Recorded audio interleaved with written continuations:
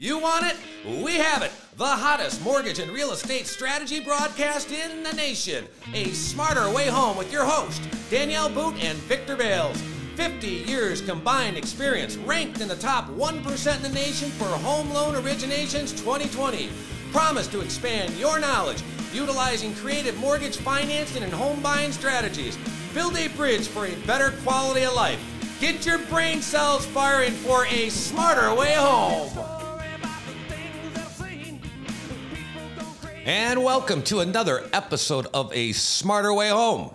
We've got modern mortgage and real estate buying strategies for real estate professionals and consumers alike. My name is Victor Bals. I am your host. And I want to introduce my co-hostess, my hostess with the mostest, loan officer extraordinaire, Mrs. Danielle Boote. How are you today, Victor? Pretty good. It was kind of some good pre-show conversations we had there today. It was kind of fun. So, Danielle, what kind of show we got today? We got a very special guest. We do have a special guest today. So it is my pleasure to introduce Nick Coppola. He is with EXP Realty. He'll give us more about his background, but he is a good friend, a very professional realtor, has been in the industry for many years. So we're going to hear a little bit about his perspective on the market and where real estate is going in Southeast Michigan today. Welcome, Nick. How are you? I'm doing well. Thank you both for having me today. It's exciting to be here. I was honored to be invited to tell you both. I really appreciate that. You know, it's not often that you get to have a platform to talk about the industry. So this is a pretty special event for me. Well, Nick, tell us a little bit about yourself. What is your current role right now to our consumers and our professionals out there? I am one of the managing brokers for EXP Realty for the state of Michigan. EXP, what they do is they are unlike some of the traditional models that you see out in the marketplace that are franchised owned, independently owned and operated with a major label on it, like a C21 or something like that. EXP is a corporation that is publicly traded on the stock exchange. They have agents in all 50 states. As of yesterday, they just crossed 75,000 agents worldwide. They're opening other countries. We just opened the Dominican Republic. So each state has a managing broker team. They have a designated managing broker, and then they have additional managing brokers, because as you can imagine, it would be pretty hard to manage all those agents for one broker. So I'm part of that state broker team. There's 4 of us.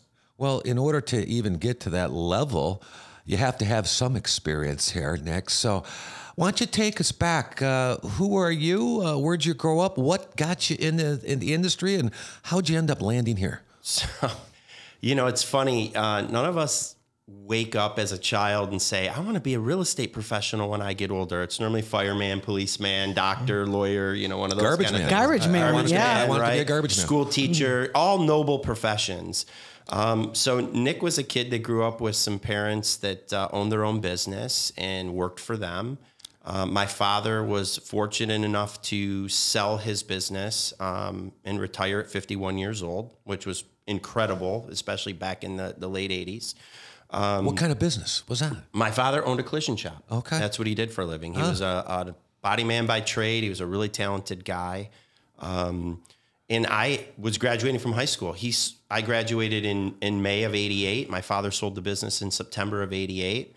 And it was, you know, now you're going to go to college and, you know, figure out what you're going to do, right? So a friend of mine, his brother owned a bar/restaurant, so he gave me a job, and I was working there while I was going to college, and I ultimately decided that I was going to get into food service management. I thought that would be a lot of fun, right? So I graduated with my associate's degree in food service management, and I am, you know, managing this bar restaurant, right? You know, I'm a 21-year-old punk that's, you know, thinking I'm really hot now, right? And what bar was that, if you don't mind me asking? It's no longer there. Oh. Yeah, it's no longer there. It's Vic's gone wondering, has he been there? Yeah, it was a fun time. Trip down memory lane here. Yeah. So my father was an avid car collector. He had several classic cars, antique cars. He restored cars. That's what he did in his time after he retired. He had another building that he had, and he would work on his own vehicles. And so it was a Sunday in August, and I went to a car show, and one of my father has a car in there, and one of his friends who was a real estate broker had his car there. So I had seen, Bob, and he had known me from the time I was a little kid, and he said, hey, how are you? What are you doing with yourself now? And I said, oh, I graduated, with a associate's degree in food service management. I manage a restaurant, and, he was so funny. He's like, you should get your real estate license. And I was kind of sort of taken back and was like, well, I don't think you heard me. I'm managing a restaurant, right? I've already got a job, I've landed. Yeah, I'm good, dude. And he was so funny. He's like, well, you should get your real estate license. He goes, I'll tell you what, I'll pay for the class, So this is August. And by September, I had gotten my license. And I was going to do both, right? I'm 21. I'm thinking you are the promised land. Yeah, I'm in the so I didn't know squat, to be quite frank with you, So I started, I kept my job at the restaurant and the bar and still did that at nights and weekends and all that stuff. And I sold some real estate with him, and he owned a small brokerage. And Bob was a great guy. He's no longer here. If he was here, to be quite honest with you, I would, hug him, kiss him, because the career's been great for me. Mm-hmm. So I owe him a lot of gratitude for that. And it was funny because first year in the business, I literally almost got out. I was rookie of the year. I had sold 13 houses, which was incredible for year one back in, 1990. I started September of 90, so it was 91. But the problem is that I was in, a city where the average sales price was like 45 grand. And do the math. I was on a 50-50 split, and I sold 13 houses at 50 grand a piece. I didn't make any money at all. I was making way more money at the restaurant. So I was like, this is stupid. And now I'm 22. I'm like, this is dumb. Like, why should I keep doing this? So I fortunately met somebody else in the industry, and this particular gentleman sold one of my listings. We went out to lunch afterwards. And this was way before the recruiting craze that you see now, right? And Larry was a really great guy, and he said, go to lunch with me, So we go to lunch, and he said, tell me about your career, this, that. He knew I was young, and he was older than I was. So I'm telling him, and I told him at lunch, I said, I'm getting out, actually. This is my last deal. Once I close this up and get my commission check, I'm gone. And he said, well, why? And I said, well, because I'm not making any money. He's like, yeah, but you're doing all the right stuff. You're just doing it in the wrong place. And so I literally had to make the tough decision to leave the brokerage that I started with a year later, which was my dad's friend, which was really hard, right? Yeah. And go somewhere else. And I did. And once I did that, it really opened up a bunch of doors. So I sold from September of 90 up until about 96. I actually jumped in the mortgage side for about 5 years. I was a mortgage loan officer. I did both from 96 to about 2000. I met a really wonderful gal who was also in the mortgage biz. So we decided after we got married that it didn't make sense for both of us to be mortgage loan officers. And I would just stop trying to do both, and I would just focus on the real estate side. And then I obtained my broker's license in 2001. I spent a good 15 years doing mentoring, training, new agent training, selling. And then I managed a local brokerage here in Livingston County for about 4 years, and then made the switch over to EXP and their brokerage team. So that's the short version, long version, but short version. So it's been a good run. But you grew up in Livonia. I did. I actually grew up in Livonia. Yep, right at 5 Mile and Middle Belt area as a kid. Great place to grow up, by the way. A ton of fun.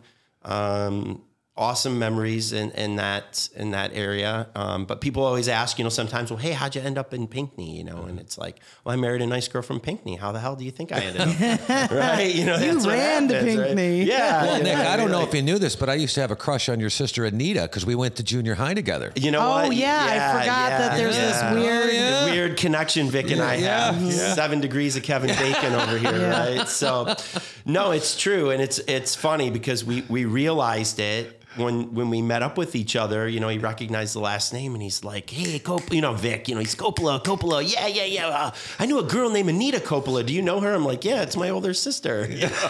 The girl that used to smack me upside the head for leaving the toilet seat up. I think she used to smack me upside the head too. Get away, Vic. You know, it's so funny. My daughter, I'll tell you, this is a stupid story to bring up today, but my daughter, you know, is 16, and a few years back, you know, the neighbor people had asked if she would babysit their little boy and stuff like that. And she's been babysitting Ryan now for, I don't know, a good 4 years or whatever.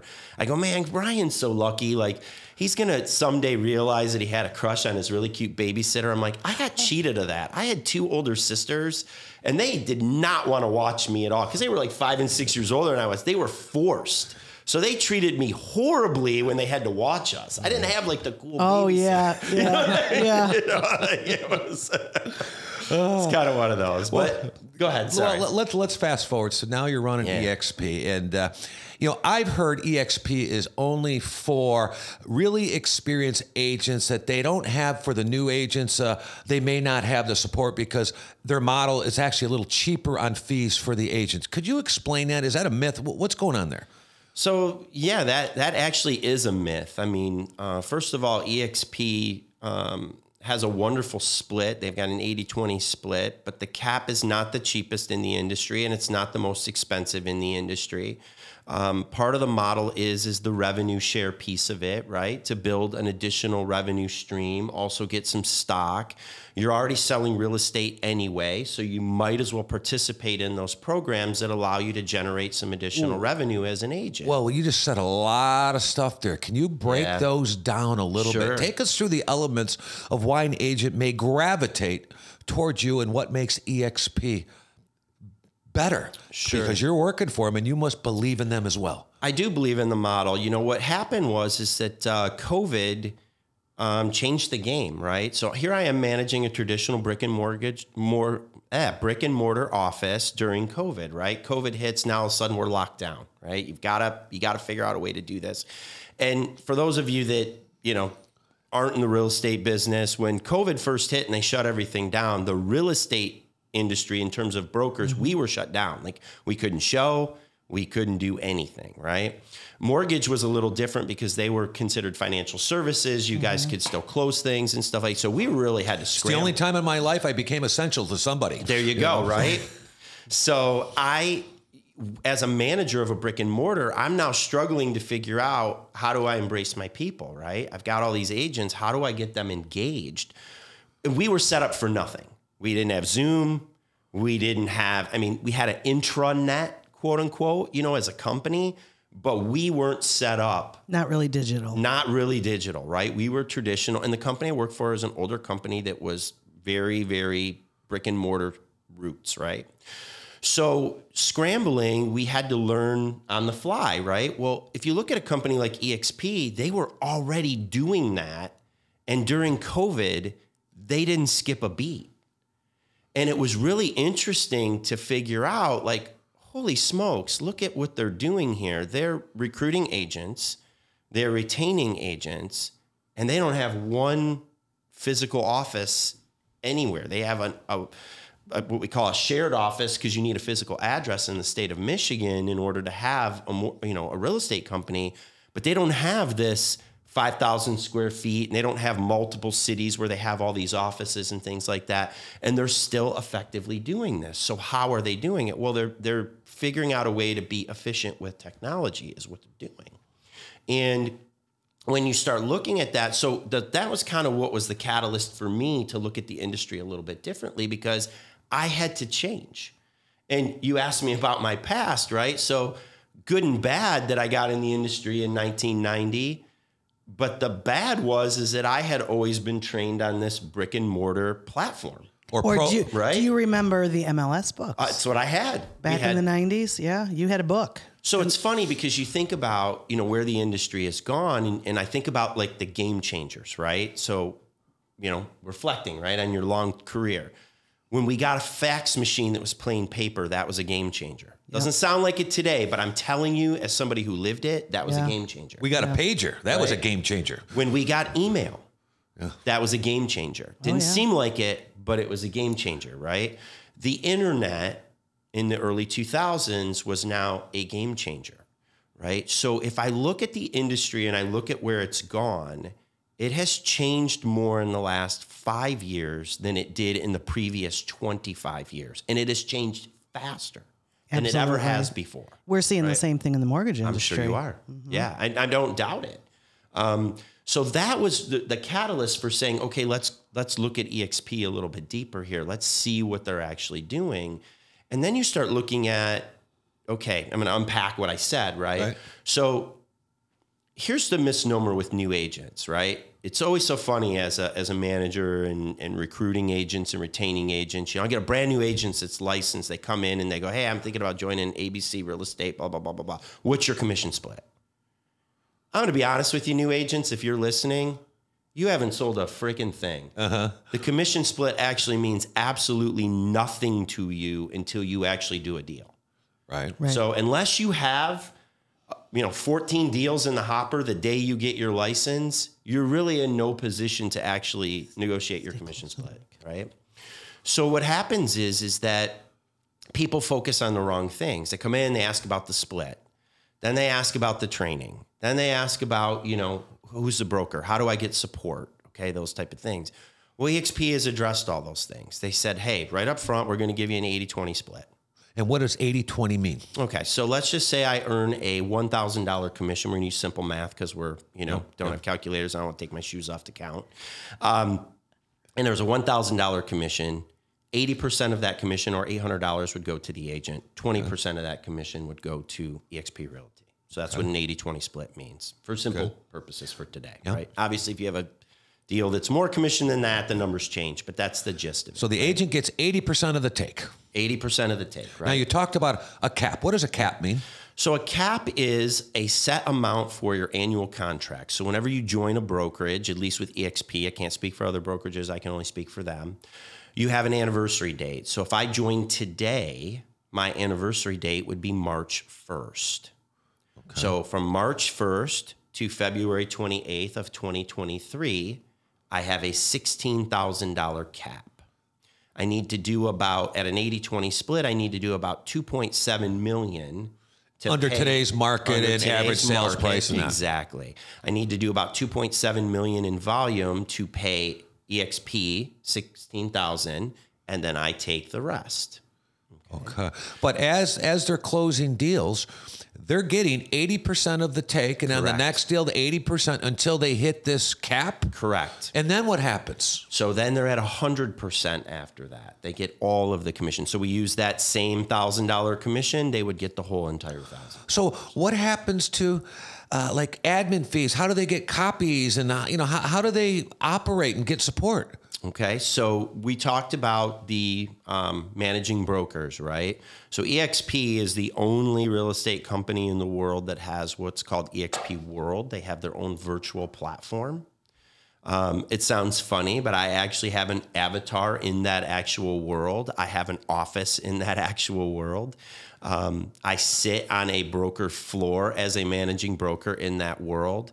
And you as an agent could come into the world, literally make an appointment with a broker, literally grab a ticket if you're a walk-in, if you don't have a scheduled appointment. So think about it like a doctor, right? You might have an appointment for your physical every single year, and that's a standing appointment. But if you get sick next week, you call the doctor and say, hey, I'm really sick. Is there a way you can get me in today? They allow for so many walk-ins is ultimately what they do, right? It's a very, very similar setup to that.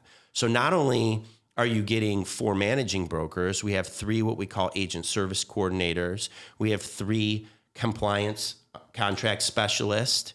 We have 3 transaction settlement specialists.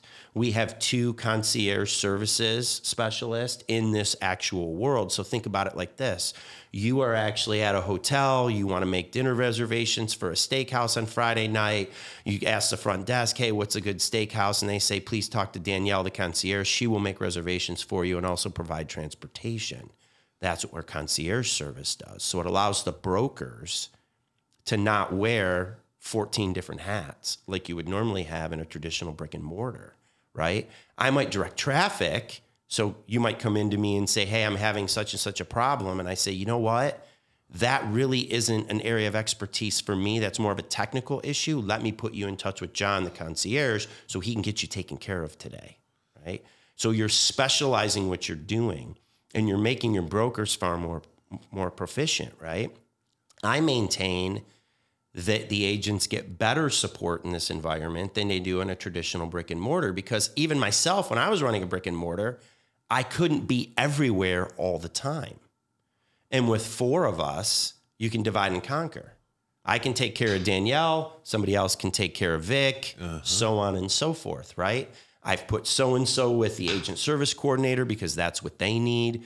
And you take this system and you start breaking it down. And that's what EXP has figured out in the virtual environment, which is different than brick. So me as an agent, I have this virtual environment to give me all the support, all the education, all the training I need, which is cool. So let's flip to the other side. Let's look at the client interface. Me as an EXP agent, I have a client. Where do I meet them? How do I bring them into the office to sign? How is that interface, and how is the consumer adapting to that? So they're adapting very well. And as you look at if you look at our society and the way we're adapting to things, we're doing more things independently. We're doing more things digitally, right? So what becomes important is that piece of technology. So we're using electronic signing platforms. We're using agents, can meet wherever they need to meet. It could be a Starbucks. It could be a Panera Bread. It could be, at, I don't even know, the client's house. It could be wherever, the library. There's all kinds of places to actually meet people. What happens is that if you really think about it, and I think about my own career, I haven't had anybody in the last 5 years say, well, I really need to meet you at your office. Right. No. I haven't had anybody say that. And I don't think on the mortgage side, you're seeing that as much anymore. You guys are doing more remotely than you ever have. Look, I was a mortgage loan officer for 10 minutes, and I remember literally taking the thick package and going to somebody's house and getting them to sign everything, right? And then bringing it back and giving it to my processor. That doesn't happen anymore. You guys send out an electronic package. It's timed. You call the person. You say, hey, by the way, I need you to sign the electronic package. I can see that you actually got the email. I can see that you actually didn't open it. I can see that you was only signed half of it. Same thing applies on the real estate side. Well, it's funny because the pandemic is actually, I thought, brought the loan officers into a whole nother world, because now with the Zoom technology, I think I got more conversion rates with clients meeting on Zoom, because it is technically, it's like a face-to-face, but it's very convenient for the consumer. Right. And I think, it's what the younger people love it, because I can say to a client, hey, get your kids to bed and let's meet at 7:30 on Zoom. Correct. And I can still screen share. I can still show you documents that I would show you face to face. And then, once you establish that, for instance, in our world at the pre-approval phase, and you build that trust, everything else digitally is going to be fine. And, sometimes people say, well, what about older people? Okay. Are they going to do the digital world? And a lot of times they do. Yeah. If somebody is healthy and their mind is sharp, and, it doesn't matter what your age is, you can still embrace the technology. And frankly, sometimes older people have more time than younger people to embrace the technology. Well, I see a double-edged sword there. Me thinking from an outsider on an EXP model, that the older agents who like that face-to-face old type mentality say, I may not want to gravitate to an EXP model with a virtual world, whereas the newer agents, which we need the new blood in here, will just gravitate towards that type of model. Do you have those type of conversations? We do. And this didn't come from EXP. This comes from Nick, right? I've been saying this to my agents for years during, training, when I was a manager, now being a managing broker, whatever it is. You have to meet people where they are, not where you want them to be, right? So when you unpack that statement, you think about that is look, if I have an older client that wants to meet me in person, absolutely, I'm going to meet them in person. This isn't one size fits all. It never has been one size fits all. It wasn't one size fits all 30 years ago, and it's not one size fits all today. Right. And it never will be. It's always going to be a hybrid of where people are at. So guess what? Got the millennial, they don't even want to talk to me. They want to text. I'm going to meet you where you are. Okay. Not where I want you to be. I've got, the elderly grandmother who wants to meet me in person and see my face and physically wet sign documents. I'm going to print them and I'm going to meet her where she is. So you're always going to meet people where they are, not where you think they should be or not where you want them to be. I've never thought of it that way, I used to make house calls. Sure. Oh, yeah. Or meet clients at McDonald's. So you wouldn't make a house call today? I just never, it crossed my mind. They seem to have gone away. And now that we got Zoom, I just say, oh, well, we can Zoom or you can come into the office. I never think about, hey. But if I referred my 83-year-old mother to you for a mortgage and she called you and said, my son Nick told me to call you, Victor, but I don't have a computer. So if you want to do business with me, you're going to have to bring documents and a pen. Yeah. Would you say, oh, I'm sorry, Mrs. Coppola, I can't help you today? Nope, you would do a house call. Yeah. That's what you would do. Well, if Anita called, I would go. You would do it.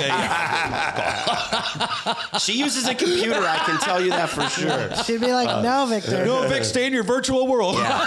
So that hasn't changed. And the virtual world, in my opinion, fits nicely into that because it provides additional options.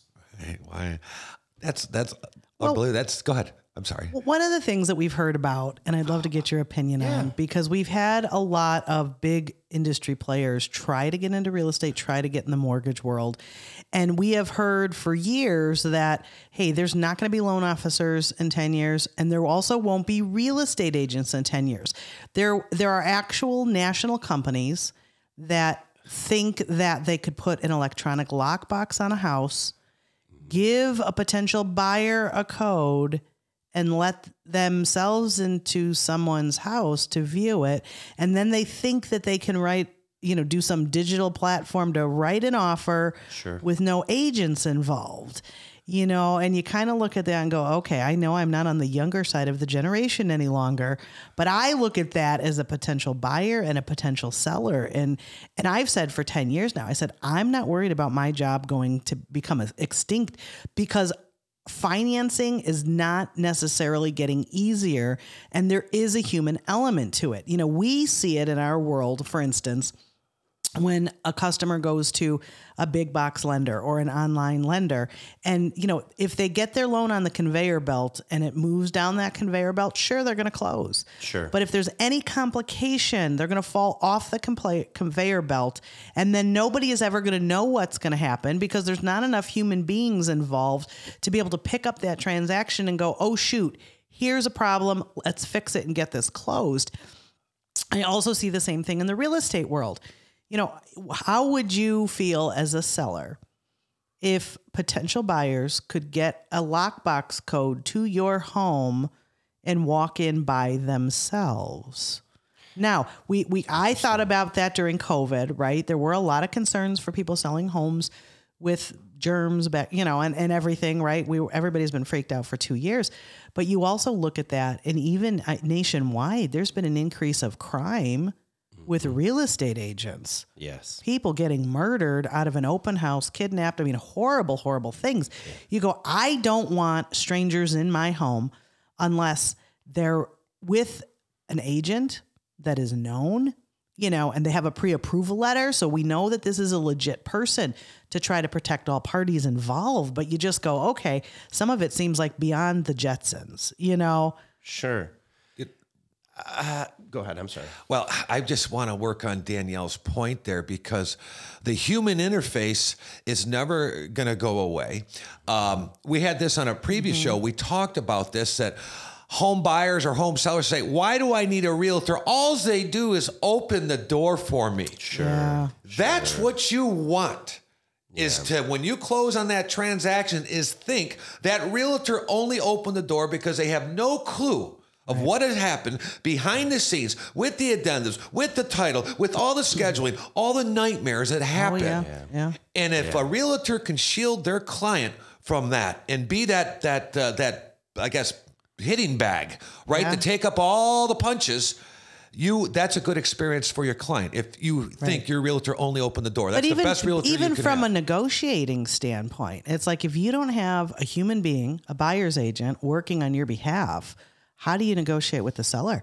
Are we going to turn real estate into an online car buying experience? Well, will you pay this price or not?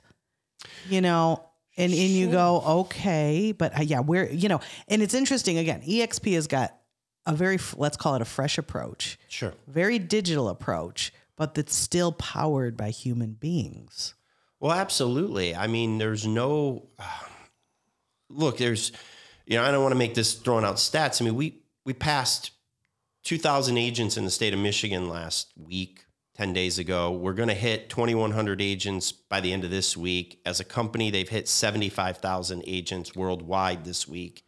When I first got to EXP, they were at 69,000. The growth is crazy. Those are people. Right. Those are real That's people. like 75,000 people. 75,000 agents. Well, that's like the Super Bowl. It's crazy to think of how it's going. So, you know, I don't know the agent count in Michigan for the largest brokerage, but they're either the largest at this point or we will be in a matter of minutes, to be facetious, right? Mm-hmm. So when you think about that, and then you think about, okay, there's people involved here. And Vic brought up a great point. You know, if you think about something that Steve Jobs famously said about the iPhone, is he said, we took the complex and we made it simple, so the average person could use it. So if you're an agent and you can take the complex and make it so simple that your client only thinks that the only thing you did was open the door, in my opinion, you have done a phenomenal job as an agent, right? Absolutely. You're incredible because you shielded them, like Victor said, from all of the minutia of a transaction. And that's really what it is. It's minutia, right? Because even the slam dunk easy deals have minutia. Yeah. Everyone. Yeah. Yep. So when you circle back around to what you asked, like, hey, where do I see it going? The complexity of the transaction, if all of us had a W-2 job, 40 hours a week, 800 credit score, 20% down. Yes, you wouldn't be needed. No. I wouldn't be needed. Victor wouldn't be needed. Title companies wouldn't be needed. No one would be needed. Right. You would be able Everybody to do just this. told the truth about their title and their property boundaries. Right. And, the problem is that there's always going to be complexities. Yeah. So I think on some level, you're always going to need people in the mortgage side and the real estate side. What's going to change is the level of sophistication for the people that are doing the job. That's what's going to change. Talk about level of sophistication. You know, us loan officers had a pretty easy ride, and realtors had a pretty easy ride over the last couple of years. But now the market is shifting where inventories are at an all-time low.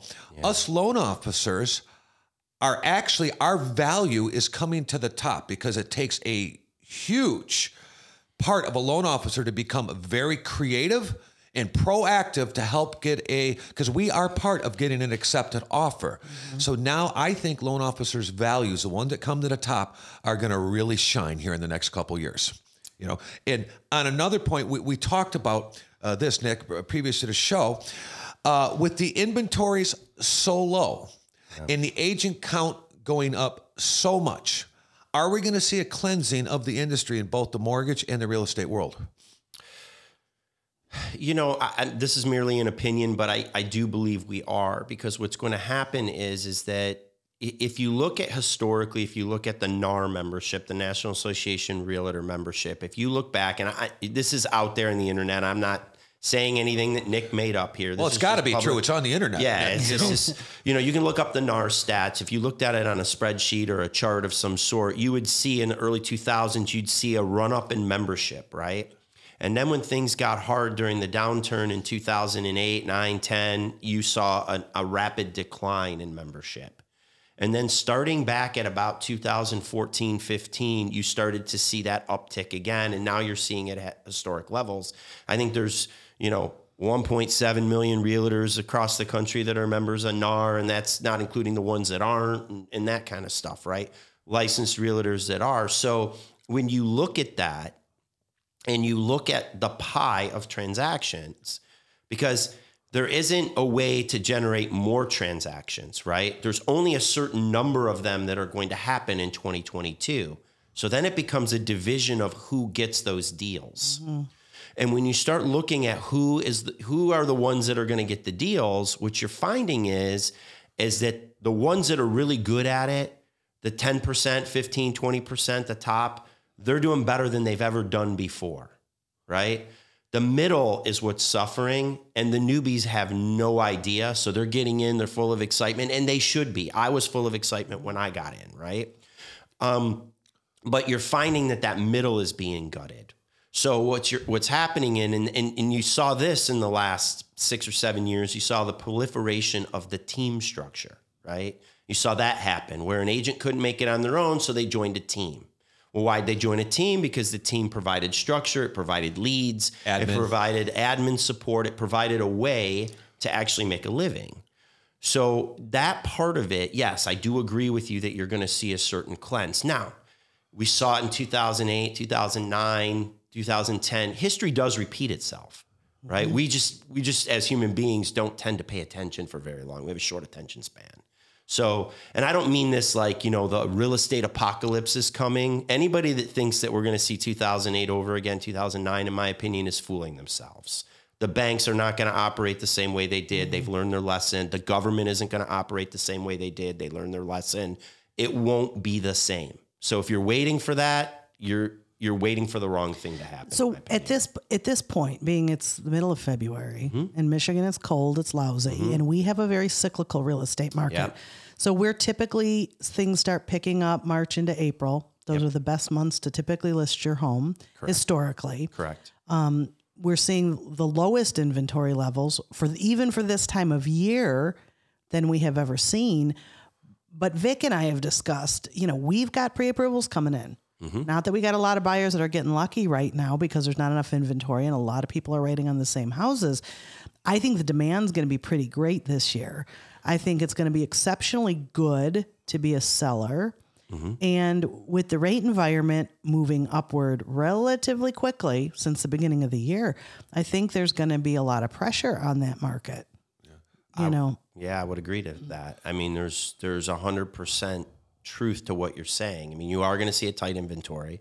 There are some new construction products that are going to come online. If you look at when new housing starts and permits were pulled, you're going to see a flood of new construction stuff that's going to be completed in the second, third, fourth quarter of this year. You should anyway. Have you been watching Livingston County numbers that too? It's not as tight as I used to, but we've got some new housing starts in Livingston County as well. So, but do you think they're building specs, or do you think that they're going to be building homes that people are already in contract for? I think both, because they know that if they can at least get a start, they'll get a buyer for it. Yeah. Right. So it's not truly a spec. Well, we have waiting for a buyer. Right? We have a lot of buyers that are in contract right now to build that have houses to list. Absolutely. So that is regardless of the interest rate market, these buyers are move up buyers. They've already committed to building a house and are going to have a house to put on the market soon.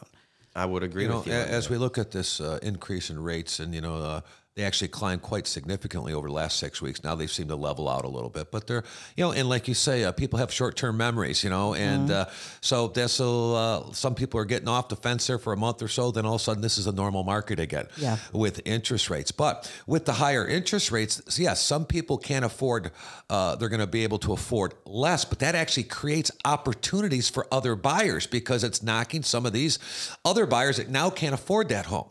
So, it actually could do that. So I want to talk about 2 points here. Is one, attitude. We've got attitude amongst younger realtors and older realtors. And and I'm not knocking any realtor, but I hear these conversations quite often is that an experienced agent may be talking to a potential home seller. Hey, would you like to sell your home? Yeah, I would if I could find one. What do you got out there? Well, inventories are low. You may have to settle. You may not find what you want. And those are all kind of negative type tone statements made. Sure. Now, my daughter had just come into the industry, brand new, deer in the headlights, right? Sure. And she pulled up the listings in Livingston County, says, Dad, there's 87 listings. Not like in 2010 when there was 1,200 on an average all the time, right? She goes, there's 87 listings out there. And she called her buyer and she said, look, there's 87 opportunities out there, So let's go look at all these homes. So there's an attitude. This is a normal market to them, whereas a experienced one somehow may have some negative tone saying that, oh, I'm going to wait for it to shift. I don't know if it's going to shift. Yeah. Any comments on that, Nick? Yeah, it's funny that you say that because I was on another podcast / interview. It was during COVID and it was done on Zoom, and somebody had asked the question. They said, well, look, you've been in the industry for a while. Like, what's the best piece of advice you could give a brand new person?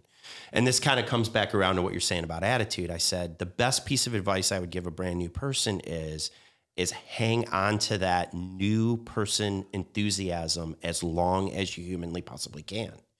And the reason I say that is because what you're talking about is you're talking about becoming jaded, right? You're talking about becoming disgruntled with your own career choice or your own industry choice. And I'm not saying that to be rude to anybody that's been in the industry for a long time. Look, I've been in the industry for a long time.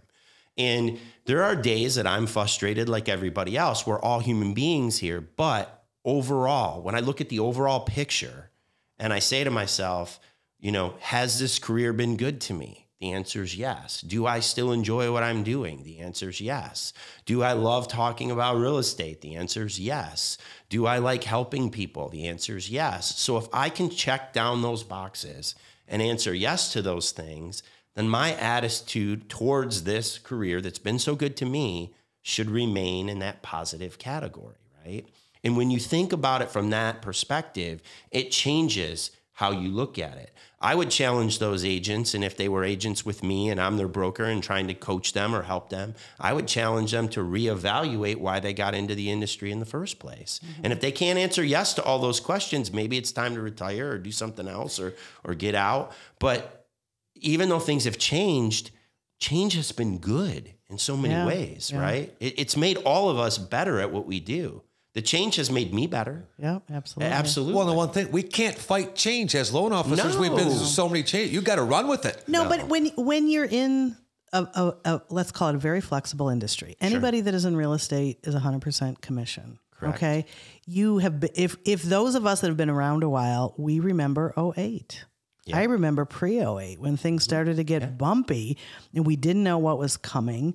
You know, the unknown can be very scary. Sure. But you have to have a level of confidence, trust, and just move forward and go, oh, by the grace of God, you know, we'll get through whatever's going to happen next. Sure. And, you know, housing is essential, you know, for a lack of a better term. People need to buy homes. They need to sell homes. You know, think about the life events that revolve around real estate. You know, one of the strongest things, and Vic and I, we've been talking about this for a couple of years now, the millennial generation is bigger than the baby boomers. Last year, they were about 35% of the first-time home buyer market nationwide. That is a huge percentage, right? They're jumping in the market. They're starting families. They're starting careers. Regardless of what is happening in the world, they need houses now. You know, then we have people that have negative life events. There might be deaths.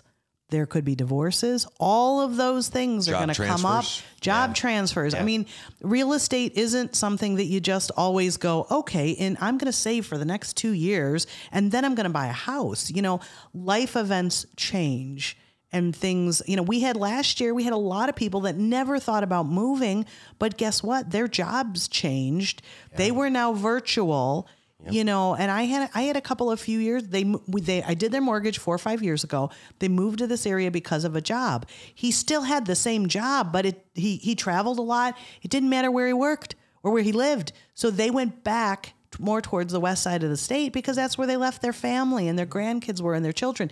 So, you know, that created an opportunity for a house to become listed. And I said to somebody yesterday, because I had a client that I pre-approved last year, they never found a house. So they called me to update their pre-approval, run some numbers. And they said, where are interest rates, Danielle? I said, well, here's where they are today. They were shocked. And what I told them is I said, look, you cannot perfectly time buying a house with being at the lowest point with interest rates. I am in the mortgage industry and I can't do that for myself. I don't have a crystal ball, even though I follow the market daily, to say, I think I'm going to refinance my house today, because that's the lowest point, right? Nobody has that information. I said, you didn't buy last year for whatever reason. It's still a great time to jump into the market. I promise you, if you buy a house this year, you're going to be really happy that you have a house. And if we see interest rates drop again in the next 18 to 24 months, I said, I will be the first person to call you, and then we'll refinance and lower your rate. Right. Yeah, you need to be objective conscious, not rate conscious. Correct. Because life is going to catch up. Oh, absolutely. You know, it's funny you were saying about change, right? And somebody told me this a long time ago. I never forgot it. They just said, there's really a question here that you have to answer for yourself, and it's the future's going to happen. The question really is are you going to participate or not? Yeah. Right? That's kind of a cool way to put it. And it's like, okay, I mean, it's going to happen regardless. If I sit on the sidelines, it's going to happen. If I participate, it's going to happen. I'm going to choose to participate in the future. Yeah. I'm not going to just watch it happen. So that's really what you have to ask yourself. It's funny, the last election, and this is not a political thing. I had an agent, I was still running brick and mortar at the time, had an agent come into my office. It's the day before the election. They sat in there. They're all distraught. What's going to happen? Oh my gosh. You know, what do you think? What if Biden wins? What if Trump wins? And I listened for a few minutes and I said, here's what I know for sure. I've been through elections with real estate in my entire career. Here's what I know for sure. We're going to sell houses today, which is the day before election. We're going to sell houses tomorrow, the day of the election. And we're going to sell houses the day after the election. Yep. That is a constant. Whatever happens in between, I don't care. And it's one of those things, like, you just have to ask, you just have to, again, clear the mechanism. Yeah. And pay attention to what everything you can do, has been so politicized. And this is just a general statement. Okay. I don't care where you watch your news, where you listen to your news. Everything for the past few years has been politicized. Sure. You know, I said to Jim, because he said he was the same way with the election, right? What is that going to mean to the mortgage business? What is it going to do to the business? And I said, look, I don't care who's in the office. Because nothing changes for you. Well, it does, but sometimes when one party's in, the mortgage business is better because the economy's worse. You know, if the economy gets bad, they're going to drop rates, and then we're going to refi people and save people money and help restructure things. You know, if real estate's strong and we're selling houses, well, let's get people mortgages because people want houses. You know, you can't be reactionary. Things are going to change and you're going to evolve. I mean, if you talk about the aging process, you know, let's look at people. I know I've seen people that are 80 years old that are sharp as somebody that's 40. Sure. Right? Because they have stayed engaged in life. Yeah. You know, if you stop participating in life, and I've told my husband, you know, for 25 years, I said, I'm not going to retire. Right. Yeah. I may slow down and say, I'm not going to work 60 hours a week or 80 hours a week. Right. But I don't ever plan on disengaging in life. Sure. That's my strategy. I'll let you know in 30 or 40 years how it works out. But, you know, we can be old and be on a boat and discuss, and we'll discuss the past 30 years. But, you know, you go, stay engaged. Absolutely stay engaged. It doesn't matter how old you are. It doesn't matter what your path is in life. Stay engaged, stay active. And the same thing with real estate. You know what? It's going to change. We're going to weather storms. And sometimes Detroit market feels things in the economy very, very different. My stepfather, when I moved to Michigan in the mid-'80s, told me that Detroit will feel a recession about 3 years prior to the rest of the country. In my entire career, that's been the case. Now, we're less dependent on automotive economy-wise, which has certainly made Michigan a lot stronger. But, you know, is there a recession coming? Probably. Is it necessary? It's not going to be what we saw in 2008. It probably is going to be a little bit of a good correction. And sometimes recessions are so short that by the time we realize we were really in the recession, we're already on the way out. That's just the inevitable change. And I want to bring something up about change because, you know, EXP is changing the landscape, I guess, here. Yeah. You know, and we go about change about EXP is, I guess, going against the grain is another way to put it. So when I look at real estate and look at realtors and who actually creates the real estate market, I keep thinking about that, and a lot of people say, well, the buyers do, the sellers, the ones who list. Well, no. If they didn't list their house or had no means to list it, it couldn't go on the MLS system. It's the realtor that lists that home. If they had no one to call to find out about another house, that's the realtor's job. So to me, it's actually the realtor creates the market, not the consumer. And when we're in this current situation where we've got low inventory, we are all going with the grain, waiting for sellers to list their home. So why don't we go against the grain? And this is just me going down in a rabbit hole. Is why don't we see more people selling their house contingent on them finding a house, and switch the grain completely 180 degrees on its side? Because if one person does that, they create another listing. That agent can now have open houses and bring buyers that maybe don't have a home to sell, and they're willing to wait 60 days or something for that potential seller to buy a home. And if we had more than one, more than two, more than three, I think last week we had 87 listings in Livingston County for residential. But if we told all our agents at whatever company, say, hey, let's go out there and I want you to explain to our sellers, look, we want you to try to list contingent on you finding a home to buy. And if we had 30 or 40 agents do that in this county, boom, we just increased our listing capacity by 50%. And now there's more things. It's just a rabbit hole theory.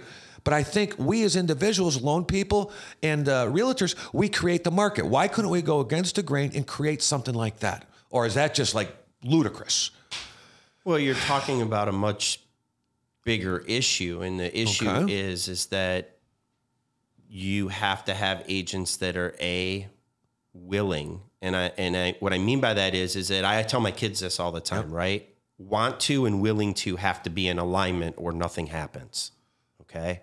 So I hear a lot from people and agents. Oh, I want to make $100,000 a year. Oh, I want to sell $40 million a year with real estate. I want. The problem is I don't see the actions, the willing to actions to go along with the want to.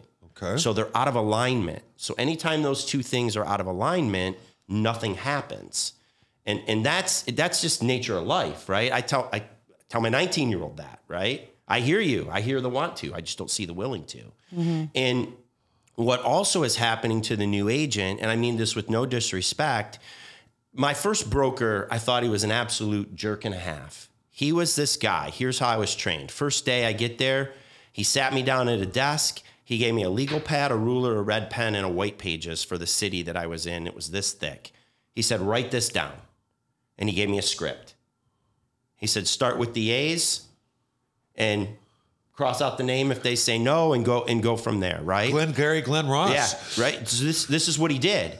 When I finally got somebody that said yes, and this was the script. Hi, this is Nick from ABC Realty. Is Mrs. Smith home? Mrs. Smith, are you interested in buying or selling any real estate today? If she says yes, put her on hold, come get me. If she says no, thank her and ask her if she knows somebody. If she says yes, put her on hold, come get me. If she says no, thank her, name it with the red pen, and move on to the next name. Here's what happened. He taught me what I needed to know when I needed to know it. Here's the problem with what we do today with agents. We're going to train you on every possible thing that you think you need to know about the real estate industry and or market. So we make you feel good by the learning process, but we don't teach you how to do. There isn't enough doing in our industry. There's way too much learning. There's way too much go to this class, go to that class, hire this coach, hire that coach, go here and listen to this, watch these 87 YouTube videos. Then when you're done with that, Google search how to do the best expired listing, how to do this, how to do that. The reality of it is that we're literally doing these agents a disservice. We really need to make them do and not learn, because more of they an will internship experience. They will learn by doing, right? And I say this all the time, and of course I'm going to get pushback. And I came from a brokerage that was heavy on the training and was known. I spent 15 years at this brokerage. They were known for their training platform. And even now they are trying to get away from that moniker a little bit and change and now call themselves a technology company and not a training company. And the reason why they're doing that is they're even realizing we're spending a lot of time and a lot of energy training people how to do nothing. And it's really the power is in the doing. And that's really what you're talking about. You're talking about the power being in the doing. I could say that if Danielle hired me tomorrow to be the manager of Highlands Residential Mortgage, and you've got new loan officers, what's the first thing we need to teach them how to do? I don't give a crap about filling out a 1003. I need them to get some clients. I can teach them how to fill out a 1003. That's the easy part. But we think we need to put them through documents and processes and procedures, and you need to learn how to do this, and you need to learn how to do that. Get the client in the door. We'll work our way backwards. Get me a client, and I promise you, I will teach you the rest of it. And oh yeah, by the way, it'll actually stick because it's going to mean something to you because you actually have a client. And you'll remember what you did. You'll remember what you did. And that's exactly what Bob did to me. Right. As soon as I got somebody that said, yes, I was so excited. I swear to you, you would have thought Santa Claus came and gave me my Christmas present. I put him on hold. I ran into his office. I'm like, Bob, I got somebody. They said yes. And he came out there. He said, okay, get a pen and paper. Write down everything I say. And it was like an 8th grade science project. I'm writing down notes. Like you would have thought I was scribing the 10 commandments on a piece of paper. You know what I mean? And I missed a few words and everything. He's like, did you get that? We've got an appointment Thursday at 5 o'clock. I'll show you the next steps. Tomorrow morning, we learn how to do a CMA.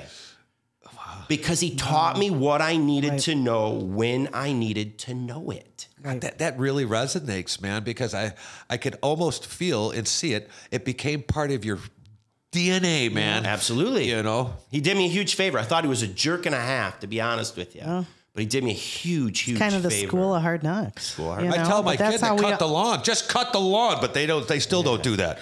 So it's the willing to that's missing, right? You've got a bunch of new agents out there, and it's the willing to. Well, I got a call yesterday from a longtime friend and an agent of mine who got a client. They already own a house, so they'll need to sell. And she was asking questions about, well, how about this kind of financing, that kind of financing? What can we do? Can we find them a house before they list, kind of a thing? And what I ended up telling her, I said, there's too many variables. So if the agents have people that want to buy, that have a house that they need to sell, we don't know anything about them until they talk to a lender, right? The realtor's job is not to necessarily come up with that game plan, right, of what the buyer can afford. What do they have for down payment? We've talked about, can they buy before they sell? Do they need to sell first and then buy? All of these things. So, in regards to your rabbit hole, Vic, I love that strategy, but the realtors don't know what they don't know, because many of these buyers, because they know that they're well-qualified people, haven't even talked to a loan officer, so they don't know what their options are. So could they potentially put their house on the market with a clause subject to the seller finding the right home, and shift the market a little bit instead of everybody sitting on the fence afraid to sell their house because they won't have a place to go. Well, it goes to change your attitude, change your life. Sure. And let's say I would assume that a lot of agents out there have 2-3 people that would just love to sell, but there's nothing on the market. Right. Why not have a conversation with those 3 potential sellers and say, look, I've got several other clients. Let's just list it and sell it contingent upon us finding a home in 60 days. People will take that offer. If you don't sell it in 60 days, rip up the contract. We list it again, and we go again.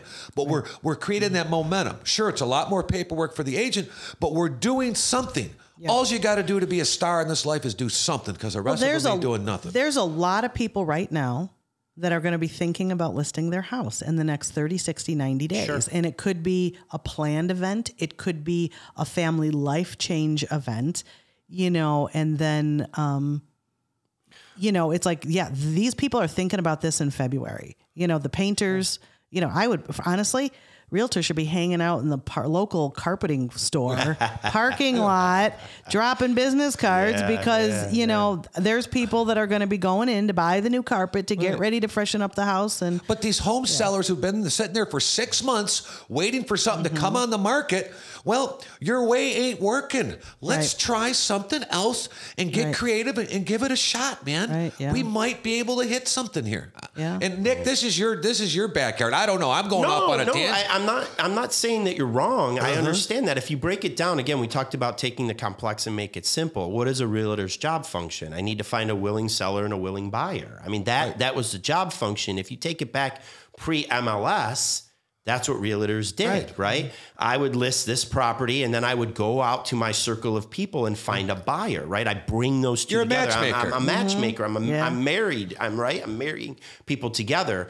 So if you break it down to that simple function, what's happened is that, again, want to versus willing to. They're not willing to prospect enough to find the willing seller and the willing buyer and marry them together. That's what you're saying here. And what's happening in that fold is that, you know, the internet's been great, but it's also provided some laziness at the same time, right? I'll just wait for a Zillow lead, or I'll wait for a realtor.com lead, or I'll wait for somebody to click on this Facebook ad. And then now I have, you know, a live one here, right? That I can't find a house for. That I can't find a house for. So what you're saying is you're saying, hey, let's think differently here. Create the market. Let's go out to a seller and say, look, Mr. Seller, I know that you want to sell your house, but you're worried that you can't find another one. So how about this?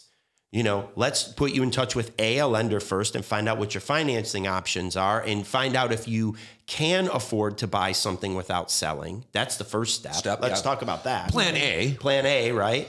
And if you can't, then let's talk about listing your home differently. Right now, that's going to take a different mindset.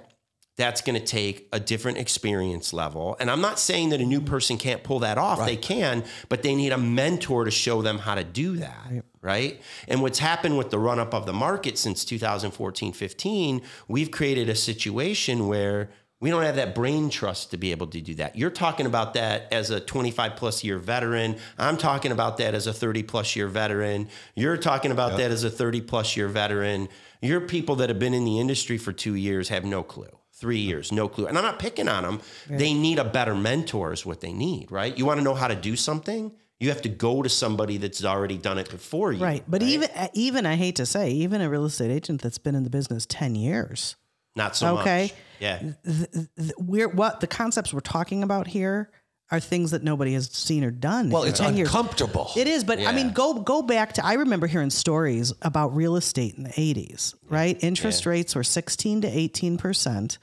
And one of the creative strategies years ago, which this wouldn't entirely work today, but the seller sometimes would give the buyer a land contract. Sure. Right? Yeah. They got really creative in the 1980s to keep real estate moving. And you know what? I love to hear the stories. When I get clients that have been homeowners for years, I'll ask them, I'll say, when did you buy your first house? What was the interest rate of your first house? And how did you do it?